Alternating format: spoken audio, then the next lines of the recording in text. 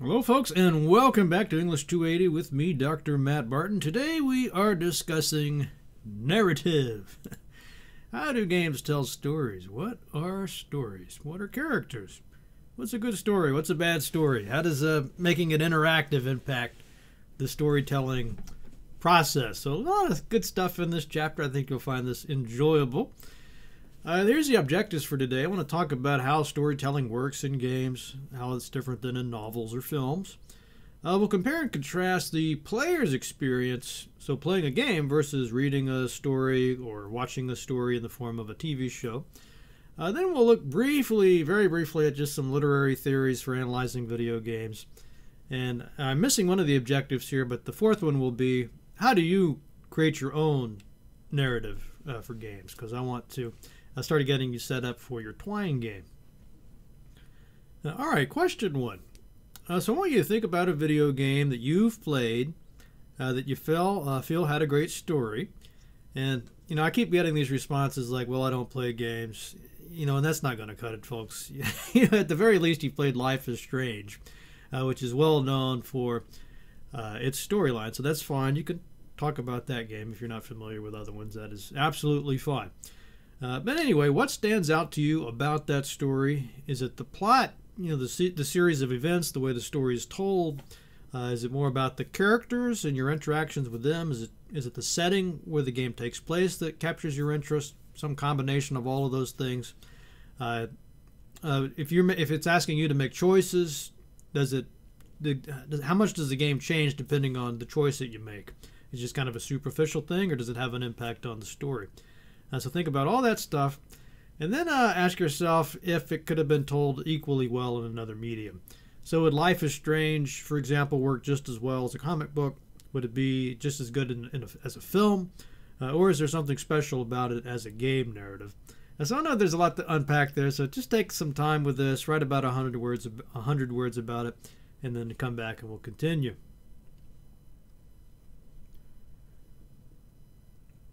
All right, they talk a little bit about the history of narratives in games, and as you know, this is my favorite topic. I love thinking about the evolution of games over time. It's something I've written a lot about. But I got some examples here on this slide for you. This is a shot from Ms. Pac-Man, one of the early 80s arcade games, but even the first Pac-Man game had some of these little cutscenes. I don't know if they referred to them as cutscenes back then, but you'd beat a level, and every so often there would be a little play, basically, a little thing acted out. Miss Pac-Man chasing Pac-Man. I think later on there's some Pac-Babies. So, they leave some things to the imagination with that. But basically it's a little story. It's kind of a cutesy thing. It's more than just gobbling up the pellets. This one is that Mystery House game I was telling you about a couple lectures ago. You can see how I was saying that it just looks sort of laughably bad. The artwork there. But it tries to tell the story. It's kind of a Clue-like game. You could talk about Clue in terms of a game narrative as well, because you kind of create a story every time. But that's basically the story there. Over here is Zork, which you hopefully played a little bit a couple lectures ago again. And you can see that is kind of a story. You read the text, you read a description of a room, an object, and then you make some inputs. Over here we have Shigeru Miyamoto's, his sort of breakout hit, Donkey Kong. And you could probably tell just by looking at this screenshot, if you've never played the game, you should really play it out. But you can sort of see how this is reminiscing on something like King Kong, that sort of film era. The big gorilla, the big ape, and the menacing the damsel, I guess, or the princess, I forget what her name is in this. But there's sort of a basic storyline that goes with this, and cutscenes as well. It's a lot more like movies than something like Asteroids or a Pong. Then at the lower left we have a scene from King's Quest, where I think this is much better than Mystery House. So these, you have little characters, you're running around, these a lot better artwork. It's kind of a fairy tale. Roberta Williams wrote this game, and she basically took a bunch of old fairy tales and spun them all into one big narrative. So you see there's something about Little Red Riding Hood, accepting the baskets of goodies. So you're solving puzzles, going around, finding out things. to win the game. Just to kind of continue on this theme a little bit more, we mentioned Pong, but I don't know if I really talked about Breakout. So you might have heard of a man named Steve Jobs, creator of Apple. Another person that helped him was Steve Wozniak, or Woz. Now, I always feel bad for Woz because he was really, to me, sort of the brains behind the operation. So he's kind of the nerdy one, so nobody ever talks about him. It's always Jobs, Jobs, Jobs. But anyway, the two of them got their start. You know, I guess this is their breakout hit, if you will. But just look at the game over here. I'll play the video here so you can just see what that looks like. Okay, so if you look here, you've got the dials, or right here actually, there's a knob that you turn left and right. That is controlling that paddle. So in that way, it's very similar to Pong, but look what happens here. Let's see, sooner or later there should be. This must be the Atari version. Okay, let me just move it forward here a little bit. There we go. So you see that little ball coming down, and instead of just having a player that you play with, it goes up, hits that little piece of the wall.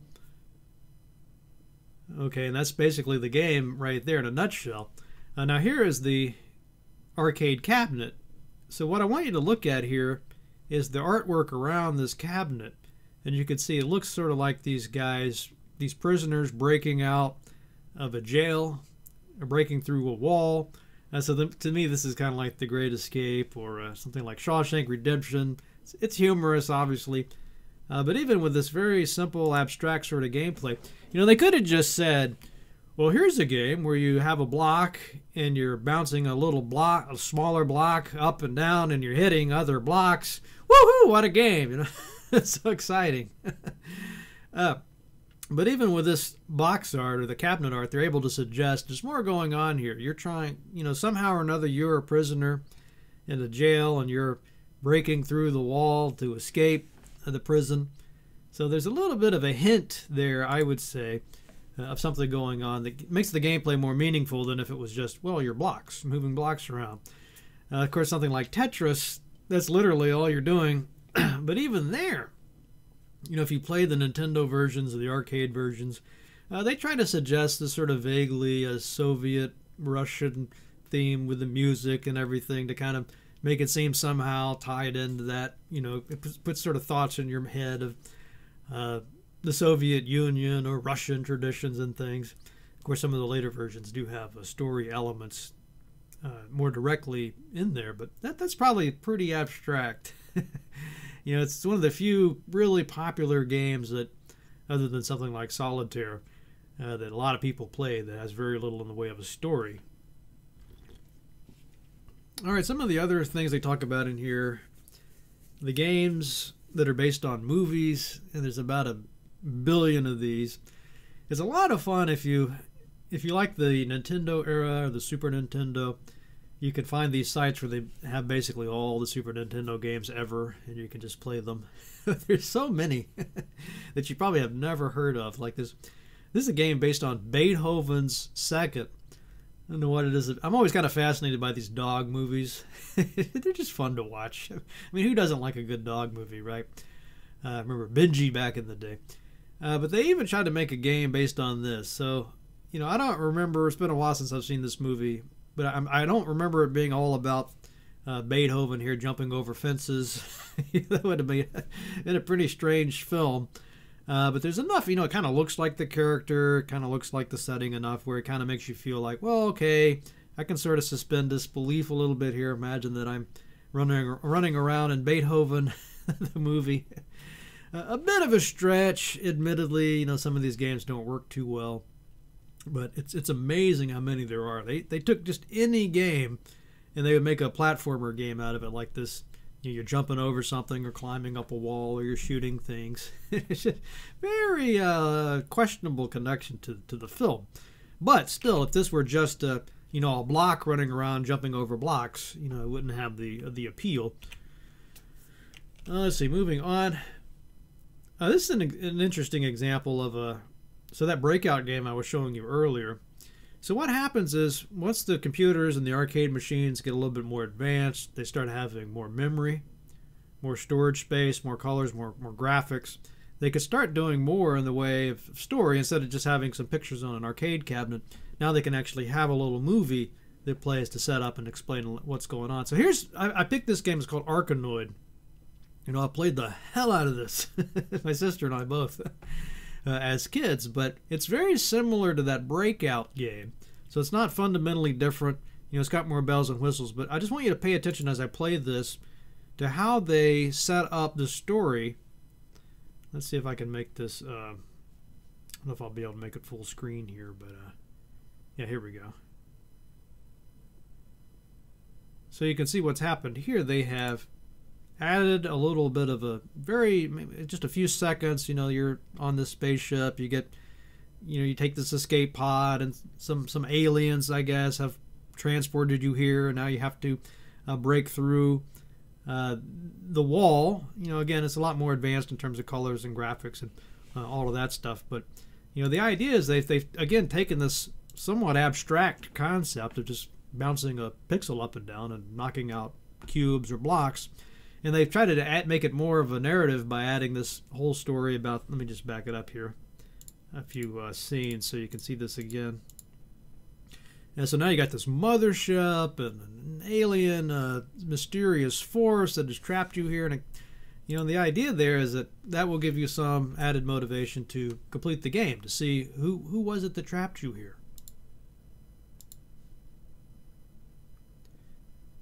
All right, so then these authors move into talking about what is a narrative. You know, what do we mean? You use this term all the time.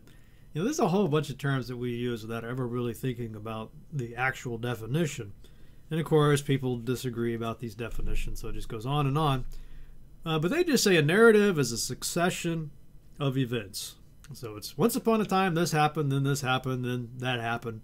And there's some kind of connection between all those events or happenings. That's what makes it a story instead of just a random series, right? There's got to be some connection between these events. You know, Aristotle, I think he defines this simply as something with a beginning, middle, and an end. So something happens, it goes on for a while, and then it comes to some kind of conclusion. So that's a pretty basic definition. So they break it up a little bit into these components. They talk about the chronological order of the events themselves. So I just think about this as the story. And when I'm talking about this in my classes, I like to use the story of Goldilocks and the Three Bears.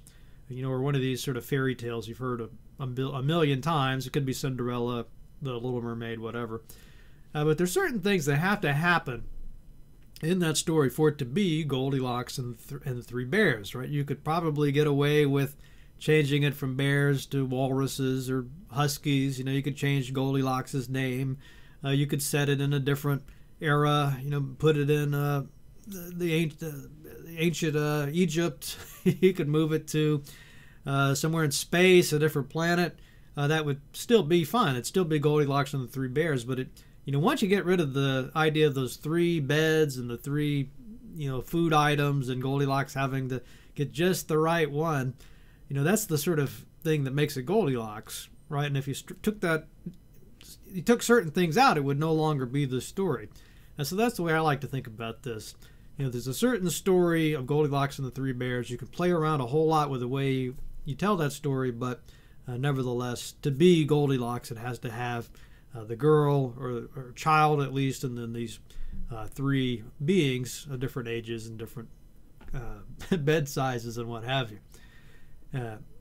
So that's the story. Then they have the text, so the verbal or visual representation. So I say, here's Goldilocks and the Three Bears, right? And I hand you a book of stories, and you know, you open it up. Yep, there's the chapter. There it is. It's in words. Or I say, here's Goldilocks and the Three Bears. I hand it to you, and now it's a DVD. It's a cartoon. Same story. One's a cartoon. One's a short story. Maybe there's even a poem. Who knows? It could be in the form of a song. Record, but the idea is it's still Goldilocks and the Three Bears if it has that story. Doesn't matter so much. You can change up the way it's told, or the medium. And then this last one is kind of weird.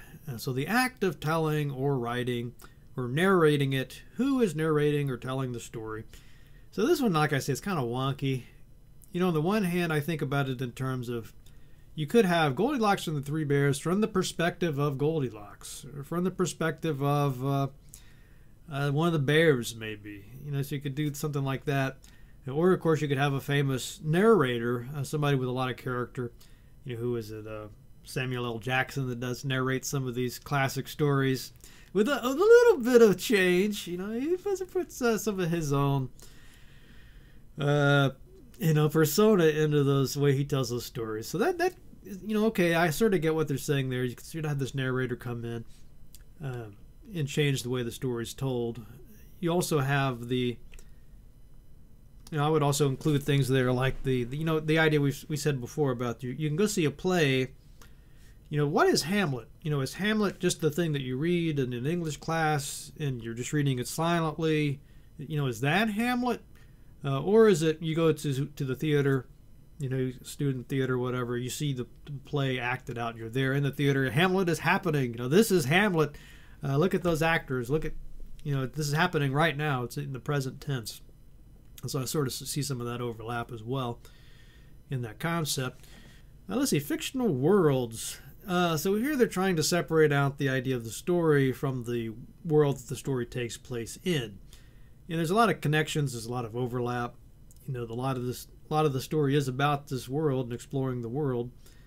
And I like the point they made earlier about how the best stories or the best sort of tales that get turned into games, usually those have a travel motif. You know, you're going from all these weird places. You know, that works out pretty well for a game because it kind of puts you in the shoes of that explorer. And you're kind of there exploring the world, trying to get through it. So I like that connection. But they just say a fictional world is an imaginary construct created by the descriptions of a text.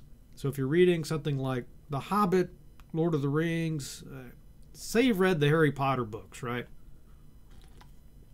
You probably have this idea of what Hogwarts is like. And you imagine, I would like to be a student at Hogwarts. And you can sort of put yourself in that, you can sort of imagine what that would be like and even create your own stories based on that experience of being in Hogwarts. So that's the fictional world. You could write 1,000,000 stories set in that same world. And the same thing with games here. Of course, instead of a text, you might have some text that says, where this is, what time zone it is, what time period it is, and so on. But of course, mostly what we do is see the graphics, see the type of creatures there. And that's the impression we get of that world. I would also add the audio, the music plays a large role in that. So here's the problem with games as narratives, and this is why all these movie critics, who is it, Roger Ebert, I think, or Siskel, criticized games. It's the games are terrible, they'll never be good storytelling machines because it has to be interactive. So they see this as a negative. Like, it can't be a good story if you're letting the player make decisions about how it turns out. That's just going to be crap because you're the professional storyteller, right? And you're sort of handing control over to somebody who's an amateur, for all intents and purposes, somebody that doesn't really have a good sense of what makes for a good story, and just saying, here, go do what you like, come up with your own story. So some folks see that as sort of a cop-out. Like, that's not what makes compelling movies, for example. If you could think about all the movies where somebody dies in the movie, and you say, well, if that was a game, you could just let them reload, try it again. Okay, now they live. The character survives. Everybody's happy. It's a happy ending now instead of that tragic ending. Imagine like Titanic. There's like a certain sequence, and you're like, okay, if I go here at just the right time, okay, now the ship doesn't sink. Everybody's fine. There's no iceberg. Okay, just steer. Now I've avoided the iceberg. That would be about the least interesting story ever, right? There has to be, you sort of have to, if the ship doesn't sink, it's not Titanic, kind of coming back to that idea. So I'm trying to do this. I don't really agree with this. I'm just trying to give you the impression of what they're trying to argue there, that to the extent that you can do whatever you like, you're not making an interesting story. You're kind of ceding that responsibility over. be sort of like a novelist if you said, okay, you decide how this story ends. And some people like that, but I think most people feel cheated by that. Like, well, I don't need you for that. I can come up with a story. I mean, you're this professional. I want to hear your story the way you want to tell the story. That's why I'm here, because I like, you're the best storyteller. You're better than me, hopefully. So that's another perspective there. Okay, so obviously we don't agree with that assessment, although I think it has some valid points. But what exactly is the relationship between a fictional game world and the gameplay experience? And this is where they start getting into all these different theories. I kind of like this one here. So let's see. This is Lisbeth Klastrup, and she talks about how game worlds are like, quote, the stage of a play. It is meant for action, but many of the elements are there to be seen and not used. So I think this is pretty apt. If you do see stage plays, there's people that do the scenery, there's people that do the props. These are jobs. Sometimes there's whole crews that just do things like the prop master and so on. So it's not as though they're just putting just random objects on the stage, right? Everything is there for some kind of purpose to suggest a setting. Maybe there's some props that they interact with, go pick up, do things with. Other things are just there basically for decoration. And we see the same sort of thing in games, right? Here's one of my favorite games, The Secret of Monkey Island. So when you look at this, you can see there's certain objects there. Now, I'm not playing the game, but if the game we're running, you can see as I move the mouse around, if it's something I could pick up, the little arrow would change a little bit, the mouse pointer, indicating, hey, you can go pick that up, or you can go talk to this person. Whereas other things, maybe it's just there for decoration, like probably this rope back there. I probably can't do anything with the rope. I click on it, nothing happens. So I think Elizabeth Klastrup is right here.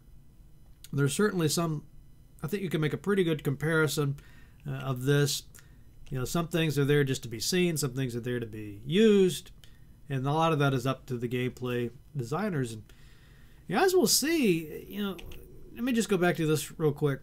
So it could be that they just say, well, let's just make everything where you can go pick it up, you can move it around, everything will be interactive.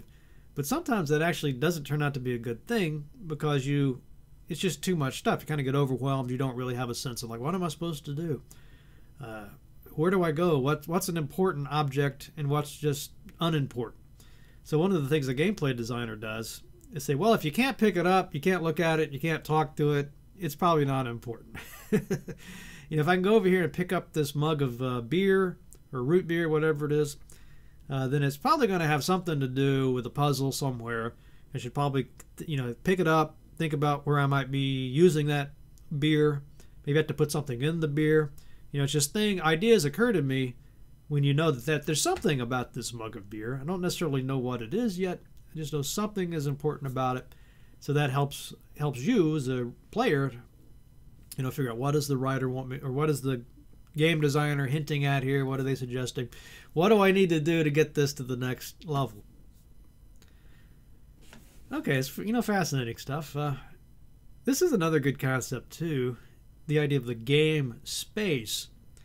So instead of the game world here, we're talking about the space, the actual game space, the parts you can explore, walk around, do things in. So sometimes you can't really interact with anything. You're kind of very limited as to where you can go in a game world. Maybe you can't even, maybe all you can do is just click to go to the next screen. Like here's the one in the middle here is called Myst, M-Y-S-T. It's a big groundbreaking CD-ROM game. I'm pretty sure I talked about it before. But the thing about this game, it looks kind of like a first-person shooter if you just looked at the screenshot. But I can't actually just go WASD or use a gamepad to move through it smoothly. Instead, I just have to find a certain spot on the screen to click on, sort of maybe up that trail a little bit. And then it will just kind of jump to the next screen, kind of almost like a PowerPoint slide. If you could imagine this, I could click on different parts of the screen to go to different slides. It's basically a Myst. So, I might be able to click over here somewhere and kind of go to the left, but it would just kind of jump to that next perspective. So, as a game space, it's not very interactive, right? It doesn't feel very much like the real world. Whereas over here we have the latest flight simulator, Microsoft Flight Simulator 2020. So you might have even have thought this was just a photograph, right, from a cockpit of a real plane. But it is a flight simulator. It's a game, basically.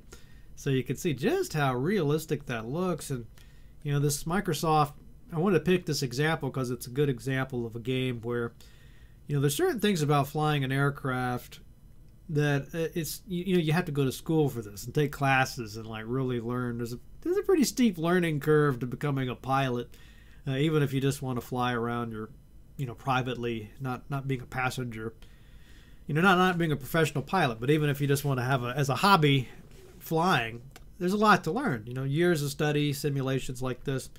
But obviously if they put all that into the game, nobody could play it except for these professional pilots.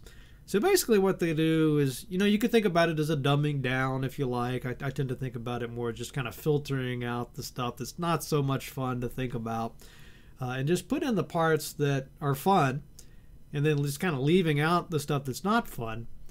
And then it leaves you with a very nice experience. And I think with this flight simulator game, I think you can select, like, I want it very realistic, or I want something more friendly to play, more casual, so it lets you do that. But still, you can see how this is a good example. It's reproducing some of the features of the real world, of what it's like to really fly, but it's also not being too strict because they want to make a good game. It has to facilitate the gameplay, right? And I would say the same things with a lot of these games. It could be very realistic. You might have to find food and drink and all this, but I've yet to play a game where you're going to the bathroom. You know, I stand corrected. There is a game, blanking on the name. It's one of these survival games, but you could poop in that game. That's the only one I can think of, though. You know, most of the time, I think quite rightfully they say we'll just kind of skip over that part. You know, and then on the right we have Grand Theft Auto 3. You know, this game, it gets brought up all the time in game studies. Just because it does. There's this sort of mass. This was I think maybe the first time a console game really had this massive interactive open world. You know, it felt like there's so many things you could do. You could see all this stuff. You weren't tied. You weren't forced to play the game a certain way. Just kind of whatever you wanted to do. And one of the things that people talked about was the cars. So you can get in a car, you can hijack it and drive around, and it's fun, but it's not exactly a realistic car game. You know, there's all kinds of car racing games that are a lot more realistic than this. So this was just kind of more, people would say it's more casual. It's just kind of a more fun driving simulator than those hardcore simulators. So again, just thinking about the fictional world that you're building, what you're going to allow there, how realistic do you want it to be, and what's fun versus just what's going to be cumbersome. And here's the definition of the cutscenes. So they define a cutscene, and I'm trying to remember, some of you might not know this. I don't want to take for granted that you already know this stuff. So a cutscene, here's the definition: a cinematic sequence used to relay information to the player. Okay, let's just take a look at one. So this is the game Castlevania Symphony of the Night. So it's one of these platform games. You're running around, you're dealing with enemies and whatnot, but there's a story that goes with it. And this is how the story gets told in this cutscene. So what happens? The action freezes. I can't move around or anything during this process. I just sit here and look at what's happening. And they tried to make this cinematic in that you can see the characters. It's, you know, I don't know if they, I'm pretty sure this game does have the, this is YouTube video, I'm trying to remember. I'm pretty sure it does have the voice acting on here, but anyway, you can see how if you play this, there's music, there's a voice actor.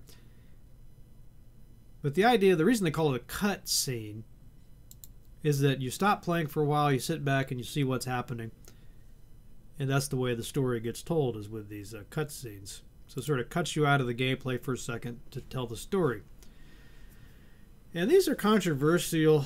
You know, there's certain games that really use them a lot. Metal Gear Solid, that's one of the games where there's just a lot of cutscenes. And I'm trying to remember the name of the designer of that, Hideo. I have to look that up. But anyway, he's known for putting lots of cutscenes in there. Some people like it. Some people don't like it. Here's the reasons why you might want to put them in. They talk about introducing a central narrative tension, right? So here's what's going on, like we saw with the Arkanoid game. Here's what you are. Here's what these blocks are. You know, it sort of says here's why you should care about what's going on. 2, shaping the narrative in a certain direction. So a lot of times you want to, you know, get the player to that next plot point. You know, get the player over here to do this thing. Sometimes I talk about a game being on rails. That means that you can't just go anywhere, right? You have to follow a script, basically, and go where the designers want you to go. Compensating for missing game narratives. So this is kind of, they talk about a passing of time. So you know, tomorrow, this is what happens. You know, Gabriel Knight 3 is like this. You know, you do certain things, and then it'll say nighttime. You know, then that passes, and then you wake up, and it's the next day. There's a lot of games like that. I think it's probably more common to see this journey motif. And this is really clever. So the game designers figured out pretty early on that nobody wants to just sit there looking at a screen that says loading, and this is bar. Oh, how exciting. I'm just looking at this bar fill up. Oh, what content. So instead of doing that, what a lot of them will do is have a scene where it's showing you like a map, and they'll show your plane or your group of characters going up somewhere on the map. Really what's happening is the game is loading. You know, it's just giving you something to look at that's halfway interesting and suggestive of a story, and giving you some sense of like how far away this is. You know, look at it. It wasn't just it took a long time to load, but it took a long time for this wagon or whatever to get all the way across the map. So that's what they're getting at there. Let's see. Associate the game with contemporary cinema aesthetics. In other words, they want the game to look impressive. Yeah, so they will do things like the God rays, or these particle effects, or fog, or whatever, or lens flares.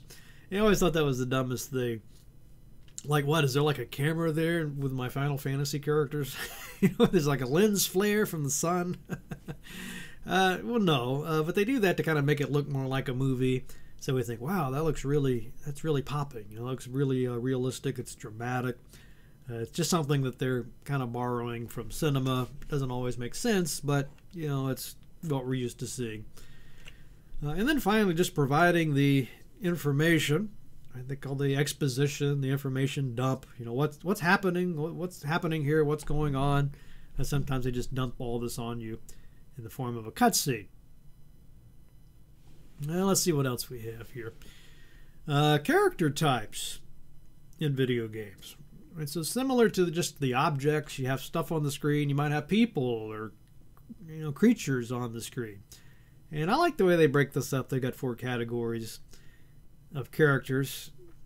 One is just a stage character, so they say this is just part of the scenery, right? So if you watch something like Hamilton, you know, they might have people just in the back somewhere, you can barely see them. They're just standing there. They're not contributing much to the story. You know, they don't have any lines. They're not dancing. They're just kind of there. Kind of literally just kind of set the stage just by being there. You see them in movies, right? They'll have extras. You know, these are people just walking around. They're not really serving any purpose beyond just being seen. Then you have the functional characters. So they serve some kind of general function. So it's like a certain type of character will attack you. A lot of role-playing games, if you see an orc's probably going to attack you. Right? So it's not just there for decoration. It will attack. But it's, you know, there's a million of them, right? It's not just one character with well-defined personality. I was kind of wondering if non-player characters would fit in there. So what they call NPCs. So you might have a character that runs a bar, runs a store, something like that. You know, I would say they're kind of serving functions, because you can go to a different town and there's the same sort of character there doing the same thing. Then we have the cast. So this is a character that's more or less a main character, an important character, right? They have some specific function. You know, if we were talking about NPCs, I would say these would be the named characters. So they have a name, some part to play in the plot, the story. Maybe you'll talk to them several times throughout the game. Maybe they will develop. They got some kind of agenda of their own. So they're doing more than just there to give you information or something, right? They're serving some role in the drama. And then, of course, the player that you control yourself, that's the player, the avatar. So what is some of the stuff that is in the future for characters? One is this idea of AI-driven characters. So part of the problem is when you're creating a game, you have to create all the dialogue in advance, right? You have to figure out what is this character going to say. If you say this, here are the options. Here's some more options, but you're writing all this out. You have to anticipate everything, basically. So that you can see why this gets too much to keep track of after a while. So what Michael Mateus and Andrew Stern did, I said maybe we could make this procedural or just have the computer sort of generate responses. So you could type in anything. And somehow it would look as though these characters were actually responding to whatever the person comes up with versus just selecting from a menu.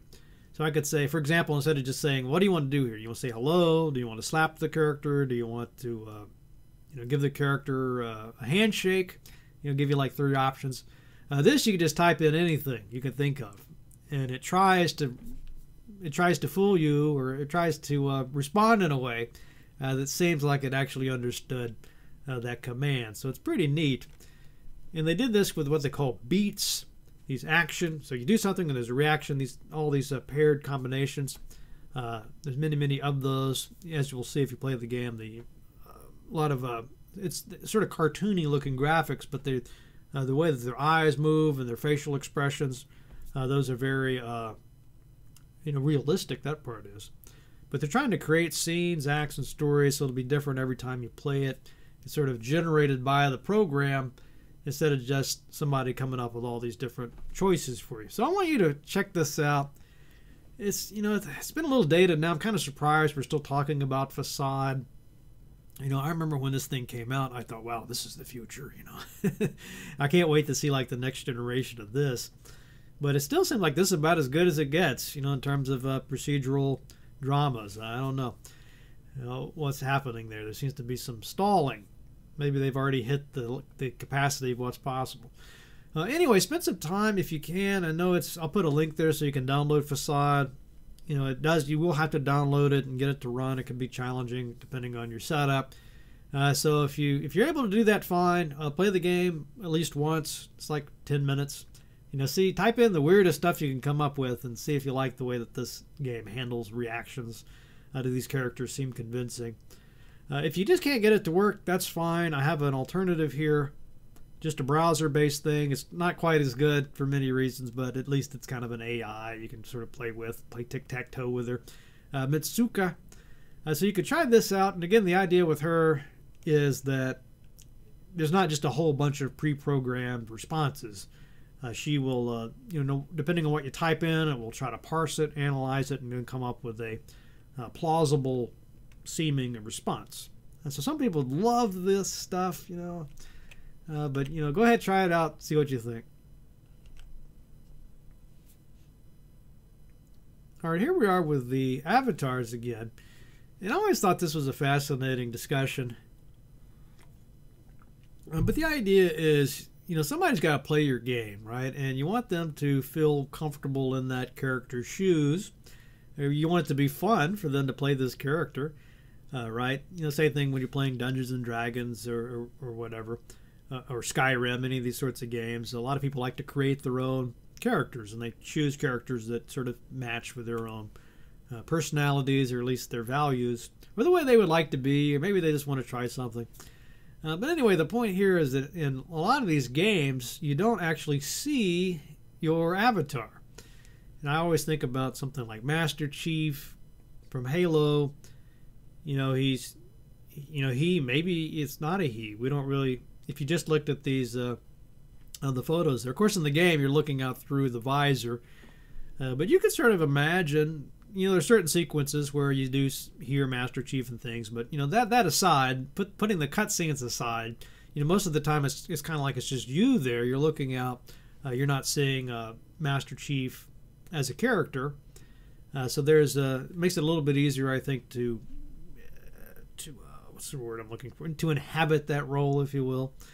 And also, I think the same with any character that's encased in a suit of some sort. So you can kind of imagine that that's you in the suit, right? You know, this could be you in this armor. So I notice a lot of games will do this. Even if it's third person, they'll have you in a suit of some sort, so it doesn't look like a person. And I think part of that idea there, what makes that work, is that you can kind of imagine that's me. You know, the same thing with the superhero comics. You know, they have the costumes on, and I think a lot of what makes that appealing is that you can kind of imagine that's you in the suit. You know, once you see a well-defined character there, you kind of step back. You know, I think about if you read Spider-Man or Batman, when it's Bruce Wayne, and you're looking at Bruce Wayne, that feels a lot different as a viewer than when it's Batman. You know, with the mask on and all that, and you kind of almost imagine that's you. Okay, let's see what else is here. Now, one theory is the stronger the personality of the character, the easier it is for a player to feel alienated from it. Right, so this goes back to fiction. We'll talk about this in more detail in a minute, but you know, the idea is the more stuff you put onto a character, especially if it's a main character, you can make it seem like it makes it hard for the reader to identify with somebody, you know, if that person is very different than they are. Right, so it can create some distance. It can make it sort of hard to get into the story. You know, in science fiction, there's this problem with aliens. So a lot of science fiction authors, they want to have stories about aliens, you know, where the aliens are the main character. But the problem is nobody wants to read those stories, because if you really have something bizarre or that's really different, it's just too hard to relate to. It just doesn't make for a very fun character. Instead, the idea is you make it more human-like. You know, you have a Klingon. Okay, yeah, Klingons look very different, but really, you know, they're very similar to certain types of people. Same thing with Vulcans. You know, elves. You know, you can change up some superficial stuff, but basically they're relatable. Or even cartoons. You know, Scooby-Doo. You know, Scooby-Doo doesn't act like a real dog. Or those dog movies we're talking about earlier. They make them seem almost like humans. And that's what makes it fun to watch those. So I think that's kind of what they're getting at there. If you're doing a biography, you know, if you got Abraham Lincoln, if you've seen the movie Lincoln, you know, I didn't watch that movie feeling like I was Lincoln. You know, it's just kind of interesting from... you can look at the performance, you can think about how much he feels like Lincoln, etc. It was a very different kind of movie. And let's see, the counterpoint there, stock characters are often just as compelling. Oh, yeah, I need to talk some more about this. So the idea is that in great literature, or some people feel like this, the critics, they'll say if it's a really great work of fiction, then the characters are well developed. They've got very strong personalities. I'll talk about strong, well-rounded characters. They're unpredictable. They feel like real people. So a lot of critics will say if a story doesn't have that, it's just got what are called stock characters. You know, these sort of characters that you see time and time again. You think about all the sort of typecast characters from all the different movies. You know, there's the villain. There's the, you know, the helpful old wise person. You know, all these sort of tropes, characters that you see time and time again. You think about Western films. You know, all these sort of characters you're used to seeing over and over and over again. You know, if it's a high school thing, you sort of got the jock character. You got the underdog character. You've got the, you know, sort of wacky outcast characters. You know what I'm talking about. So what some of these designers say is that, yeah, that probably doesn't make for very good fiction, but in the game it can work out pretty well, because you don't really need to have this in-depth relationship. You can just recognize the stock character. You know what to do with that stock character, and it works. Now we're getting into how to organize a game narrative. So since it's interactive, again, you can't just have this standard linear path. That's a very boring game. It's not much of a game if it's just one way to play it. So here we have different ways to make choices along the way, different alternatives. So there are a number of these. These are the most common types, I would say. So I'll cover those in some detail here. So you have the branching narrative. So if you think again about those choose your own adventure books, or any game where there's moments where you have to make a decision, do you go left, do you go right, do you marry this person, or do you kill this person, whatever. So if you think about it, if you step back from that and just look at it like an outline of the story, it would look something like this. So here's where you start. Once upon a time, there was a time traveler, yada yada. And then you get to the first choice. Do you go back in time, or do you go forward in time? So if you go back, you go over here. If you go forward, you go over here. And then there'll be choices from there and choices from there and so on.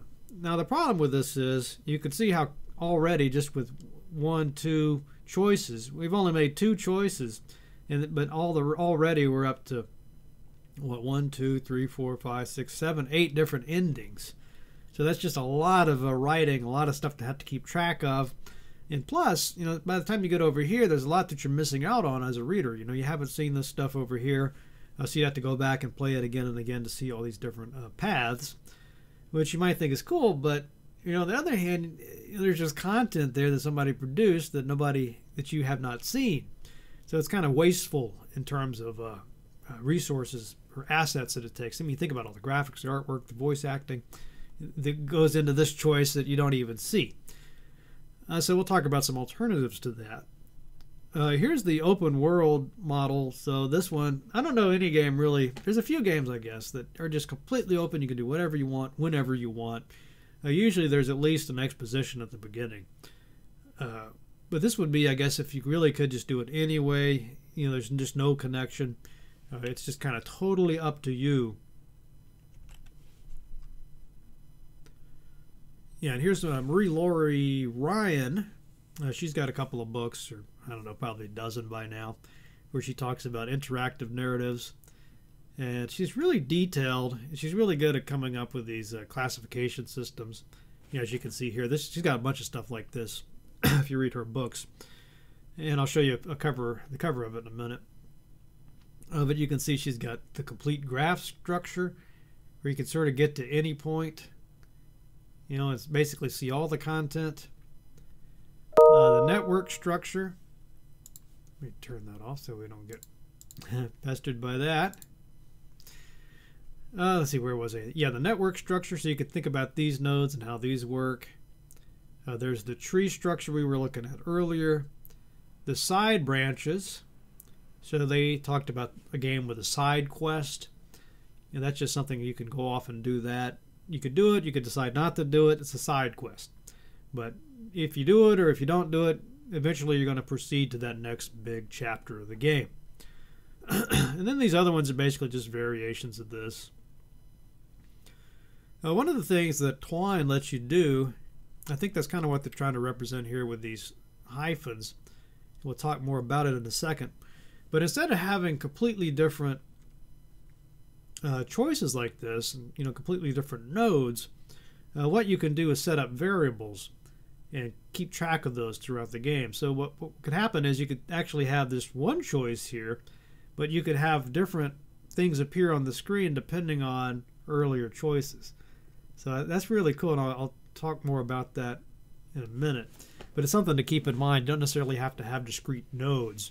You can just change up a line or two, or change up just a very subtle thing, and it feels like it's responded to your choice when really you're just changing up a little bit of text. Okay, so here we're getting into this idea of the player response theory that you've been writing your essays using. That's the theory behind that. Reception. So I don't want to spend a lot of this kind of advanced stuff, so I'm not going to spend a lot of time talking about the literary theory. You're certainly welcome to read the books on that if it interests you. So I'll just keep it really simple, though. There's a few things I think are good for you to know about. One is Wolfgang Iser, his theory of the literary repertoire. So that idea is that we sort of bring stuff to the table before we even start reading a book. So if I handed you a book and said, this is a Sherlock Holmes novel, Hound of the Baskervilles, I think you'll enjoy this. So my guess is if you've never read that story before, you're like, okay, Sherlock Holmes, I sort of have a picture of, what he looks like, the hat, the pipe. There's going to be a mystery to solve. There's going to be clues. So even though you haven't read that story, you've already kind of infer, you can sort of get a feel for what that book is going to be like. Now, some of it could be wrong, but since it is kind of this detective fiction, you've seen so much Sherlock Holmes stuff, you got a pretty good feel for that book already. Now, if I said it's a game, a Sherlock Holmes game, same stuff. And so they use the example of one of the Resident Evil games, Resident Evil Code Veronica X. And I don't know if I've played this one or not, but I pulled the poster here. So I can tell just by the way that this is written, it's everything you feared. So it doesn't take you very long. And of course, once you start the game, you'll see, oh, it's a scary game. It's in the survival horror genre. So this game will be about trying to survive.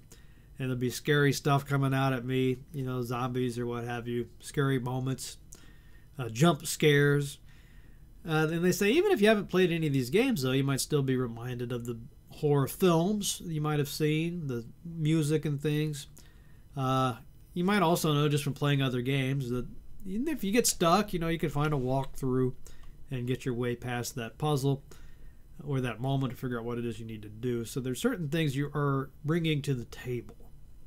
So they talk here about the repertoire is cued into the game in ways such as the music that reminds you of a scary movie. Right, so if you hear that tense music, the strings, whatever, like, oh, okay, I think I get it. I don't think something happy is going to happen. It sounds like scary stuff. Let's see, reader response. So we're picking up here again with this idea of something. What is the game? What is the play? What is Hamlet? So this is what this theory is all about. It's really what it is what's happening in your brain as you're performing it or doing it, reading it. If you're reading the book, that's what it is. If it's a play, and then you're there watching the play is going on. The game, this is a Telltale, the Walking Dead game. So you could say, well, the actual game is when you're sitting there playing it. That's the game. If you're just reading about it, that's not the game. If just the disc itself, that's not the game. It's only actualized, if you want to use a fancy word, through reading it or playing it. Now, what's interesting about this is just mentally, psychologically, what's happening in the brain as you are playing this game or reading the story. And they've done research on this to find, or one of the findings is that we really are filling in a lot of gaps.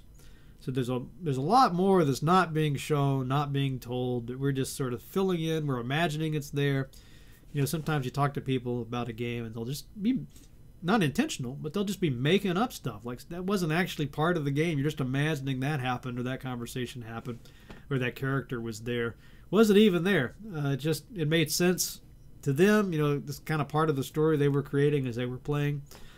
So they just put it in, unaware. It's just kind of bizarre, really, how that happens.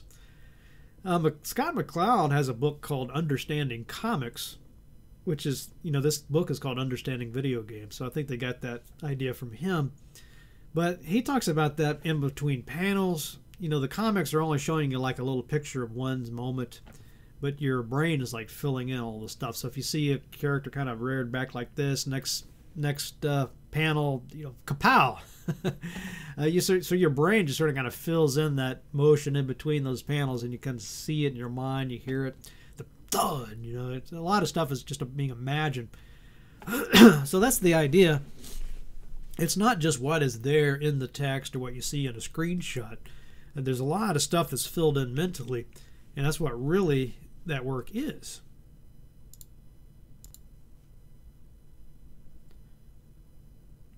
And then the other theory that I thought was interesting or useful is this Gordon Calleha's theory or term, autobiography. So I like this idea of the excuse me. So it's not an autobiography, which would be just a story of your life or something like that. It's an autobiography. So what is that? They define it. Gordon defines this as the active construction of an ongoing story that develops through interaction with the game world's topography, or the game space, I guess, the inhabitants or characters, objects in the game rules, and simulated environmental properties. And so there's a lot going on there to unpack, but the idea is we're moving away from this idea of being told a story, which is really not what's happening in a game, right? It's not like somebody sitting across from you just telling you a story.